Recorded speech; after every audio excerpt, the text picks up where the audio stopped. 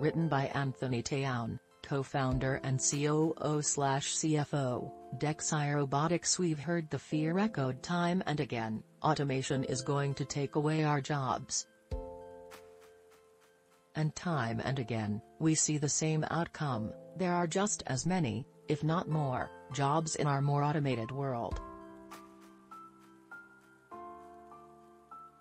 The effects of the steely arms of robots entering the workforce are likely to be no different than those of the great advances in computing that we have witnessed in recent decades.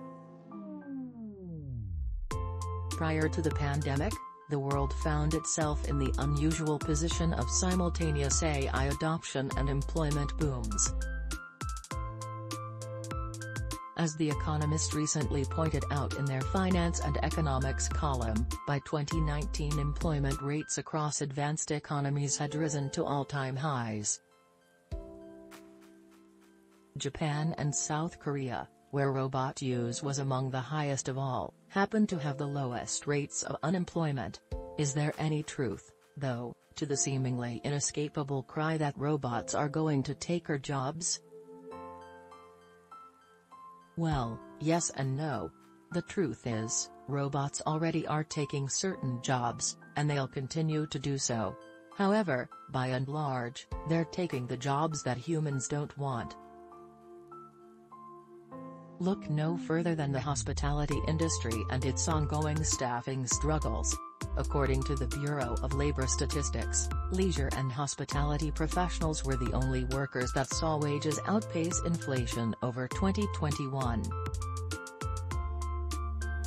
Despite that, the industry is still struggling to fill over 1 million open positions, a persistent reality that has burdened restaurateurs for over a decade.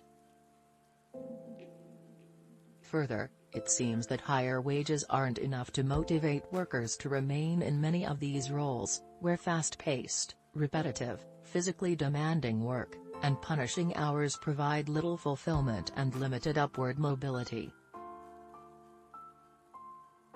Meanwhile, these are precisely the types of jobs at which robots excel: repetitive, manual labor, which requires minimal creativity and problem-solving skills. Not only do robots excel in these roles mechanically, through speed and precision, but they also don't get tired, don't have personal lives, and aren't interested in career advancement.